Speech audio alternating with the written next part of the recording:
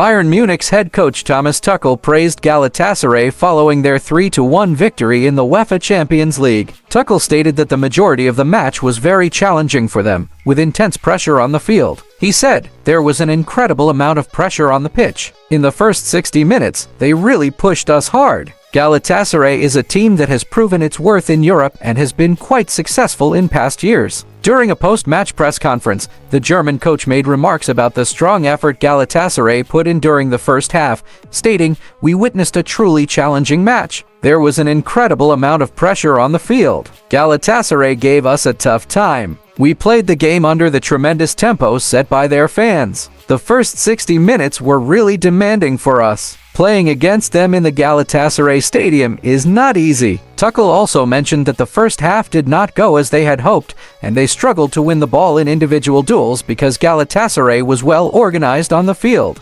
However, he commended his team's reaction after conceding a goal, saying they improved their performance in both defense and offense. He emphasized that the victory was well-deserved when considering the full 90 minutes. Tuchel acknowledged the challenging nature of the Champions League and underlined Galatasaray's successful history, emphasizing that it was not an easy task for his team. He stated that he was proud of the victory and the fact that they hadn't lost in a long time. However, he also noted that there are no favorites in a match like this or any other in the Champions League, as it requires a lot of hard work and a consistent approach to face each opponent with seriousness and composure. Therefore, he took pride in the victory as a coach. Regarding a question about Galatasaray player Mauro Icardi, Tuchel explained that he had received information the previous night that Icardi might not play. However, when he received the list the next day and saw that Icardi could play despite some discomfort, they decided not to make any tactical changes based on the assumption that he would be available.